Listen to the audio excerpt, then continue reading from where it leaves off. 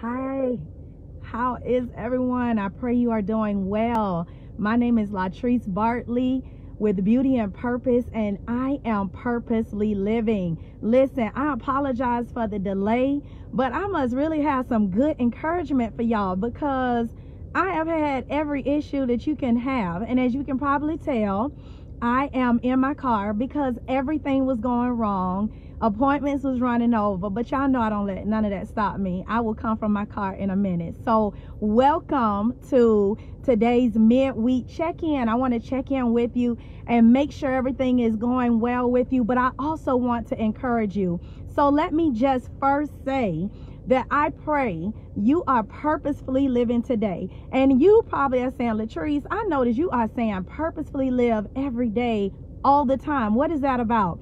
Purposefully living is about being intentional, about being deliberate in everything that you do. You have this big old day today, and we already at the halfway point, kind of noon. But listen, it is choosing to say, Lord, I need you to show me what is the priority. Show me how to focus. Show me how to leave a handprint on this day. Whether it's just raising your kids and how you fix that lunch, or serving, someone that maybe you're volunteering, or maybe you're working, you're 9 to 5, and you go in with a smile every day. It is knowing that God has something for you to do in today.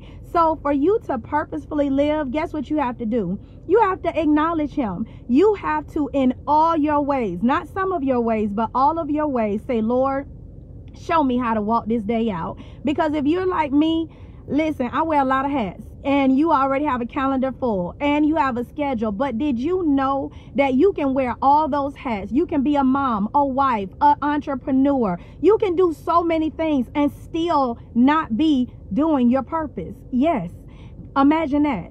But as you give your day to him, I cannot tell you how many times, even today, because I was freaking out. I'm like, Lord, I'm supposed to be on at 12. And y'all know what I always say: stop, sit, and seek. And it's not about 2 hours praying. I need to be in a corner calling out on God. You have those moments, but it's just simply stopping to say, Lord, I invite you. I invite heavenly intervention in earthly matters. And I don't know about y'all, but I need every day heavenly intervention in earthly matters. So I want to encourage you in this check-in to just stop. Maybe sometimes, like I do, you got out of bed, hit the ground running, you had kids that woke you up, you got a little bit behind schedule, and that's okay. But every hour is a moment that we can just stop and say, I need you. And so that's what purposefully living. So I want to jump right into what God gave me to encourage you, because as I'm talking about purposefully living, right? We all have, or maybe some of us have, said, Lord, what is my purpose? Lord, what am I being to do? Or maybe we have not directly asked about our purpose, but we want more, right? Maybe you want to get married. Maybe I'm tired of dating this way. I want the right guy. I want a job, a career change. I want to see growth in my life. There's things that we're always wanting and needing, but a lot of times it's want. It's not necessarily a need. And so there's some things that we might ask of God. Lord, I'm ready. I want to be a millionaire. I want to be debt free. We have a lot of requests, but I want to take you through a story, and I just need you to follow me a little bit because I'm going somewhere, and you'll see me looking look down. I have my iPad, but I want to take you to a story because I thought about, the Lord brought back to my heart how a lot of times we make requests, right? God, I want to be debt free. Lord, I need you to do something. This job, I know there's more. I want this next phase. We want things, but we're not ready for the process. We're not ready when he say, okay, and the method that he decides to take, that's normally not what we had in mind. And so I want you, when you get an opportunity, to read Genesis 19. And that's where I'm going to come from today. And I'm going to give you kind of the backstory, because this is the destruction of Sodom and Gomorrah. And if you've heard the story, we had a city that was evil. I mean, evil, full of wickedness. And so God is about to destroy Sodom and Gomorrah. And I'm going to give you a little bit of background, so just follow me. And we have two angels that come in. Abraham's nephew Lot is living there. And on this particular evening, Lot sees these two angels. And so he kind of has a conversation and tells them, you know, come in, let me refresh you, and they were like, no, but he kept pursuing. So they said, okay. And I want to say this part because I want you to understand why they were going to be destroyed. So the angels go in, and y'all, the men of the city, and in the Bible it says young and old, the men of the city came to Lot's house and said, we saw two men in there, bring them out so we can have sex with them, bring them out. And so Lot literally comes out the door, and he like, y'all, if I could paraphrase, you embarrassing me, like you wickedly acting. No, not these two men. Listen, the men was about to come for Lot. The angels had to snatch Lot back in the house because these men like, we don't care. Lot even, he offers them his two virgin daughters. Like, first of all, that mindset. But he like, listen, leave the men alone. I'll give you my two daughters who haven't been with a man. I mean, we dealing with crazy people, but you're going to offer your daughters up. That's another story for another day. But they didn't care. They wanted these two men so that they could have sex with them. This is how wicked the people were. And so the angels had to snatch Lot back in. And look, they were like, they literally had to blind. It says they struck the men outside with blindness just so they wouldn't barge in on the door. And so the angels like, y'all, we got to go. The Lord has heard the outcry of this city, and he's getting ready to destroy it. So here is where I'm going, because I want you to understand how bad the situation was, okay? So now when we go to Genesis 19, verse 16 through 17, it says, and while he, and he's talking about Lot, lingered, I want you to listen to that word, lingered, the men took hold of his hand, his wife's hand, and the hands of his two daughters, the Lord being merciful to him, Lot, and they brought him out and set him outside the city. Then in verse 17 it says, so it came to pass when they had brought them outside that he said, these are the angels talking to him, escape for your life. Do not look behind. I want you to pay attention to that. Do not look behind you, nor stay anywhere in the plain. Escape to the mountains, lest you be destroyed. Now, let me just say, let me kind of go a little bit ahead of that story. This is now the angels telling them, look, you got to get out. We getting ready to destroy. The Lord has heard the outcry. Lot tells his son-in-laws, they think it's a joke. They think it's a joke. They don't even pay attention. Morning comes, and the angels are like, you getting ready to be destroyed. We're telling you to leave. Make a choice. It's to the point, y'all, that he lingering. Now, they telling you, we trying to save your life, but he's still lingering. And I want you to understand the definition of lingering is to hesitate. It's to wait. And so we have this major situation where basically judgment is about to happen, but Lot kind of like, do I want to go or do I not want to go? And so the people, they got to literally take his hands of his wife and children. Now where I'm going with this is, let's go back to what I just said. Sometimes we ask God for things. Lord, I want to be debt free. Lord, I want a husband. Lord, I want this new phase. God, I want better for my life. And the Lord says, okay, I'm going to do that. So you want to be married. What I'm going to require you to do is be single for a year, because I need to work on you, because you think it's the man, but actually you're not marriage material yet. So I want you to be by yourself for a year and let me do some things. We linger. No, that wasn't what I was planning on. Lord, I want to be debt free. Okay, I'm going to put you on a 6-month spending fast. I want you to begin to save 20% of your salary. No shopping? We linger. No, Lord, that ain't what I want to do. You saying you want to go to a different place in me. You want to grow in me. But I noticed that you feed on a lot of stuff that's not going to take you where you're going. Starting with all the housewives. You like the ratchet TV. I want you to cut out ratchet TV totally. We linger. We hesitate. Wait a minute. See, it's easy to look at this situation and look at Lot and think Lot crazy.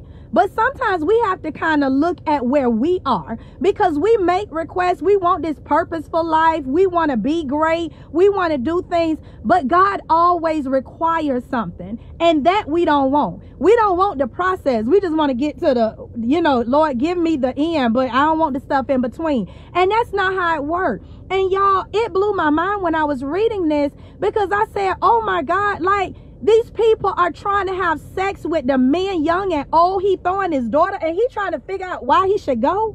The very fact. But here's the thing. Lot had become too comfortable, y'all. He was lingering because guess what? He was loving what he was in. See, when you hesitating like that, you got to kind of, sometimes it jolts you to say what's really going on. And that's what I want to encourage you to not hesitate, y'all. We ask God for things, but you have to trust his process. You have to trust that he knows who he created you to be. And so he is doing some things, and he's going to always require a sacrifice. But are you going to linger? And I want to stop here and just give you if I could say, a news flash, because sometimes we move slow. We hesitate. Lord, I'm going to do it. I'm going to just do it when I'm ready. But delayed obedience is still disobedience. Slow obedience is still disobedience, because when God tells you to do something, you have to do it. And so, y'all, this thing just blew my mind, because I began to think about how we sometimes, myself included, have said, Lord, I want this. And then when he started taking you down that process, you're like, I ain't asked for this. Listen, I go home. I go a little bit closer to home. I think about my daughter. I always wanted a little girl. And I remember the phase that I kind of said, okay, we through, I had to just answer the question, do you want 3 kids? Because you're not guaranteed a girl. And Javier and I said, hey, we're happy with the 2 boys. I'm about this boy mom life. Love my boys. But deep down, I'll be honest, I wanted a daughter. I'm such a girly girl. I felt like, okay, I want to put bows in her hair and we can go. I wanted that mother-daughter bond like I have with my daughter. And I remember the days I cried and I prayed, but I released it. I really did release it. I said, God, I trust your plan. So fast forward 4 years. I didn't see me getting pregnant, number one, how that happened. But number 2, what I went through for Olivia, I was like, say what now? Like, what you mean I got a rare condition? What you mean I need to choose between a life? What you mean you want me to abort my... Y'all, I never saw that process. But that process birthed so much in me. It birthed my businesses. It grew my faith. Oh my God, so much had just happened. But I don't believe that whole situation caught God by surprise. The Lord knew what he was doing, but he said, I'm getting you ready. There's some things you've asked me. I got a time, and you don't know that it's going to be 4 years later. But I'm doing some things in you. And so I was able to walk through that wilderness time, not because I'm so great or I had this. No, it was nobody but the Lord. It was the strength of God in me. It was the circle that God put around me. It was the women that I had that was feeding me, that was pushing me. And so God did so much in that. And so I want to encourage you today, because we linger. We want these purposefully lives, but we hesitate. We don't want to do what God says. We want to go to this place, but what you mean you want me to turn off the television 3 weeks? What you mean you want me to just start reading? Like, I mean, my me time, I like my Netflix shows. I like you want me to not watch TV for 3 weeks straight? Like, nah, Lord, I can't do all of that. See, we want this place, but we don't want to do the work. And like Lot, we hesitate. But what I want you to see more than that is I love that the Lord was showing me something, and it's the word called idol.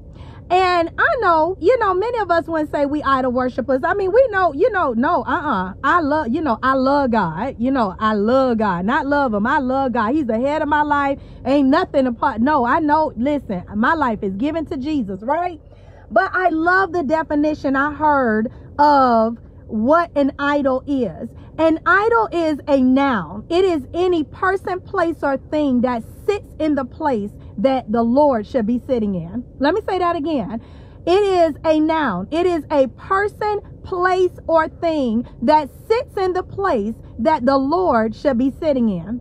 So now that we know what an idol is, we probably got a lot of people that's idol worshipers. Because is your job or your check really your source and not God? You know, are your children, this marriage, the guy that you're dating, the Lord said, I have better for you. And you like, I can't be by myself. You can't let that relationship go. So is it an idol? Are you loving this thing more than you're loving him? And so y'all, we have to really take time to evaluate, to allow God to say, God, show me, wash me. And here's the beautiful thing about a relationship, not religion, because I don't care that your grandmama was a pastor, your cousin went to church, you were prophesied over 20 years ago. That's great, okay? And I'm not trying to be funny, but it's a relationship. It's not about religion. It's not about I've been in church 20 years, but where has your life changed? Where has Jesus come in your life and did a whole new work? And I'm not just talking about spiritually,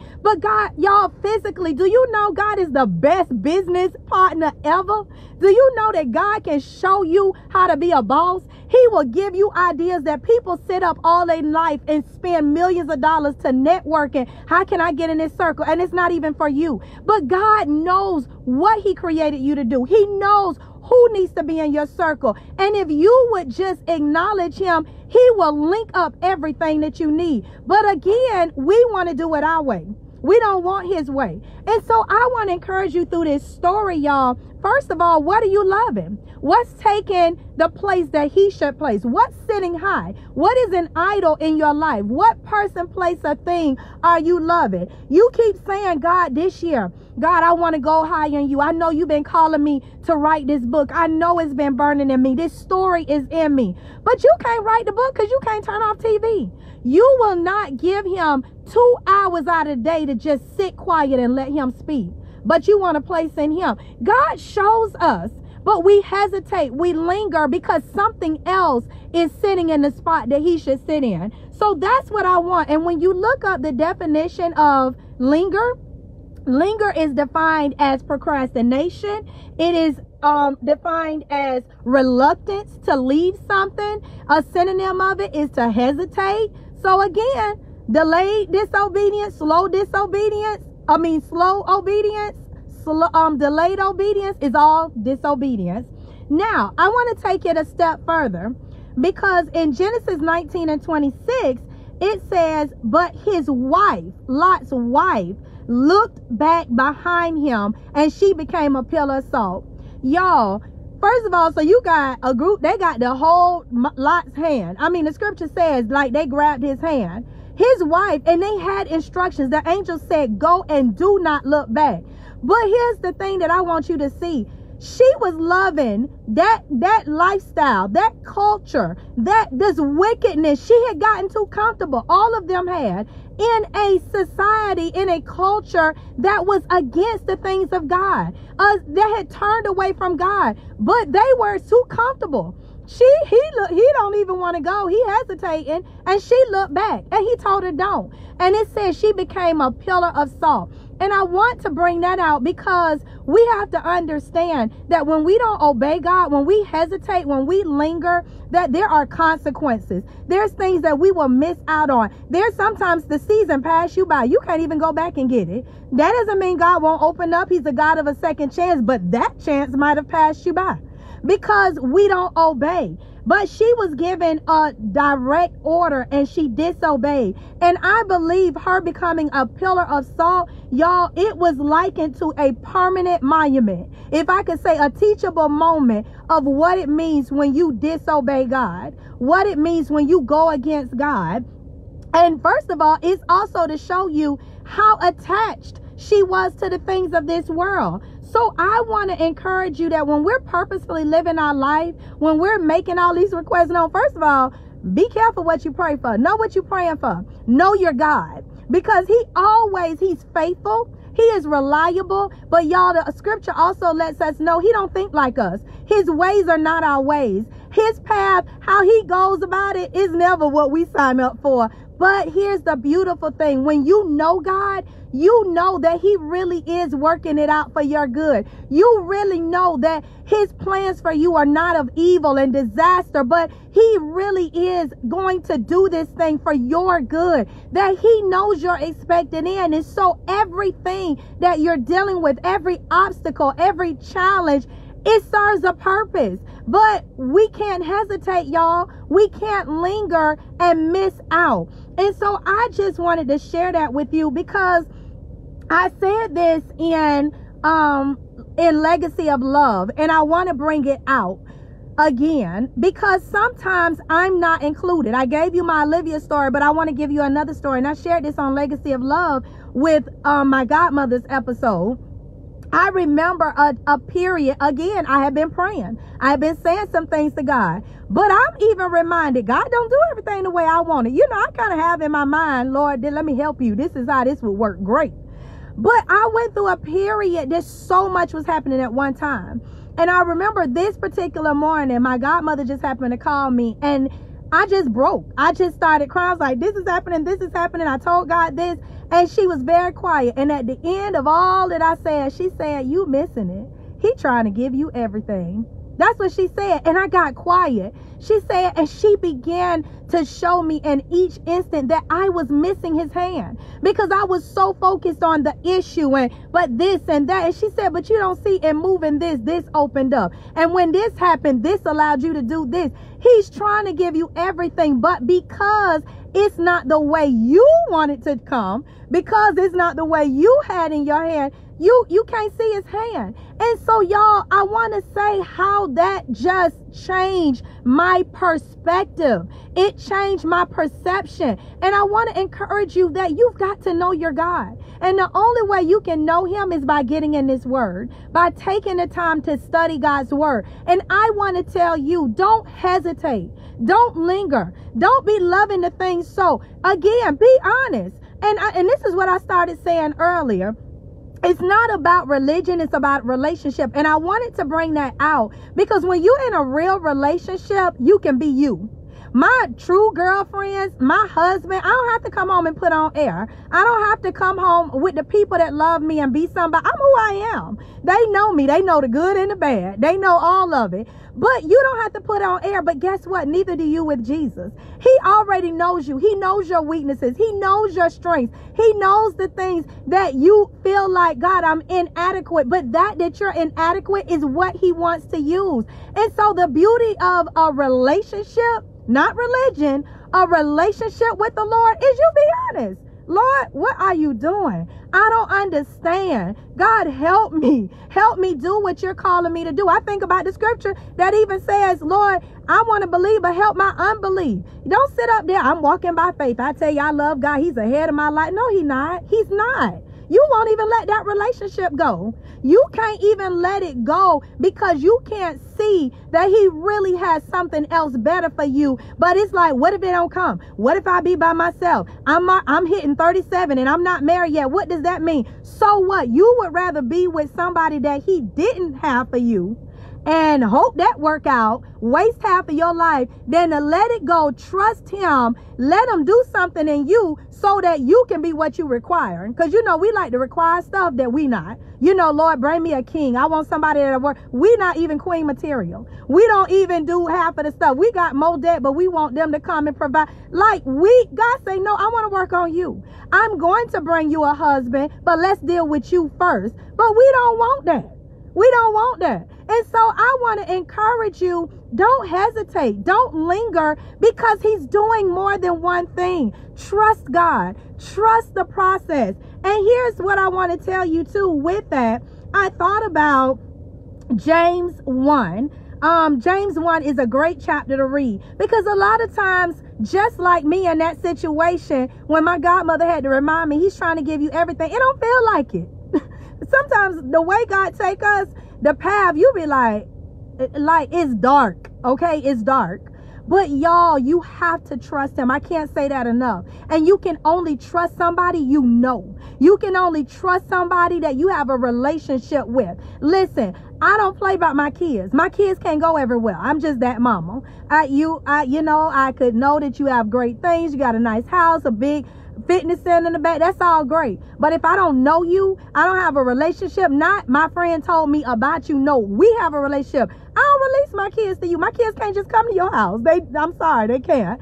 because I recognize that I am to cover these children. I am responsible for them. And in one moment, what I've been doing, you could undo in 10 minutes. So it matters. I say that to say we have to recognize, y'all, that in our relationship, we get to be honest with God. He already knows, but as we talk to him, then he perfects, and he's doing more than one thing. And that's what I love about James 1, because James 1 lets us know, listen, ain't nobody promised y'all it was going to be good because you gave your life to the Lord. Let me go and give you a newsflash. Sometimes it get worse, but it's sweet because of who he is. When you can go through trials and experience that peace I talked about on Monday, supernatural peace, y'all, that is a beautiful thing, but that only comes through Jesus Christ. And so I want to encourage you to read James 1, because the beauty about it is James 1 go ahead and prepare you. It lets you know you're going to go through some hard stuff. You're going to go through some trials. You're going to go through some pains. But here's the thing. It says, consider it nothing but joy, my brothers and sisters, whenever you fall into various trials. Be assured that the testing of your faith through experience produces endurance. Listen, the testing of your faith produces endurance, leading to spiritual maturity and inner peace. Wait a minute. So the hell in my life is going to lead to inner peace? That don't make sense. Trust me, it will. I think about, because let me tell you why. Let me explain that part, because that don't make sense. I'm going through hell, but you telling me the scripture says it's going to lead to inner peace. Like what? I don't even feel peaceful no day. Because when you know your God, when you begin to see him work, that Olivia situation, y'all, even me knowing the Lord, I grew spiritually. I didn't just arrive. I didn't start out in that situation. Yes, now I had a resolve. I wasn't aborting my baby. But that don't mean every day I was waking up and he said, God, no. I cried. I was hurt. I was confused. I'm like, Lord, what's going on? But every day he was faithful. Every day he was strengthening me. Every day he was building endurance. So right about now, y'all, there's things that come in my life. Them things don't move me, because I'm like, I done birthed a child and I live because God was faithful when they said I was going to die. Come on now. Like, some things don't move me no more, because guess what? God did something in me. He had to mature me. And that thing where it looked like it was coming to take me out, it strengthened me. It only put more boldness in me. It equipped me for the next things that God had for me to do. So I want to encourage you, don't run from those obstacles. Don't linger. When God tells you, let it go, y'all, let it go. When he says, look, get rid of it, drop it like it's hot. Okay, bye. Like, just, you ain't worth it. Because he never requires you to give up something that he does not give you better. I want to say that again. He never requires you to give up something that he doesn't give you better. And he never requires you to do something that he hasn't equipped you. He's already got it, but it's going to be through him and his strength that it gets done. So the last part of that before I leave says, and let endurance have its perfect result, and do a thorough work, so that you may be perfect and completely developed in your faith, lacking in nothing. That's what he's trying to get us to. And I don't know about you, but I'm not perfect. So that means I got a long way to go on this journey. And I don't think we're going to be perfect until we reach Jesus. So unless you're trying to go to him today, I don't know, maybe you are. I hope not. But unless you're going to see him today, we got a long way on this journey, because we're not perfect. And he letting us know it's a process. And right when you think, okay, I got this down, he gonna throw something else, because obviously there's another path that he has created you to walk on that you need to be developed for that runway. So I want to encourage you today. I just wanted to share that. Don't delay. Don't linger. Let it go. Trust God. Trust his process, and know that he is faithful. He is reliable. Purposefully living, y'all, I can't say it enough, is being deliberate. It's being intentional. It's saying, God, you created me for such a time as this. You have something for me to do today. And I am coming to you to say, what is it? And listen, don't think about it. And sometimes we bite off too much. You know, the Lord said that I was going to be a millionaire. Okay, great. What's the first stages? Because that ain't going to be today. I mean, you know, we have this But can you just start with putting $50 away every day? I mean, every paycheck. You don't even do that. But you holding on to this word. There's stages. We have to be intentional. We have to be deliberate in what we do. Lord, I want these children. They're going to be great businessmen. They're going to be this. They're going to be used for you. Okay, but you won't even sit down and talk to them. When is the last time you just sat down with your 6-year-old and said, what do you like? What do you love? What would you like for mommy and you to do today? What's on your mind? Like, when do you just talk to your kids? Not go do this, put that up. Did you watch that? Did you do such and such? No, I am interested in you. Mommy just wants you to know I love you today. What's on your heart? Yeah, what they want to be gonna change 50 million times. But sometimes it's just getting in their world, loving on them. Kids spell love through time. And so we want to create these great people that we don't even want to spend time with.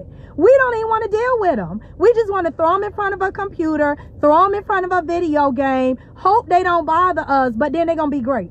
How? You are their coach. You are their pastor. Sit yourself down and begin to teach them the word of God. You take one scripture and let them know why scripture is important to right where they are. So y'all, I just wanted to tell you today, don't be like Lot, and please don't be like his wife. When the Lord requires some things of you, first of all, make sure you really want what you ask. If you say you want to go higher in him, know that it's going to require something. There's a sacrifice. Listen, you're going to have to be willing to listen, to sit in his presence. Turn off the TV, turn off the phone, get in your word, be ready for what he's going to require, but know that it's always going to work for your good. So, Latrice Bartley with Beauty and Purpose. Pray you were blessed. Don't linger. Don't hesitate. Trust the process and trust him. Bye.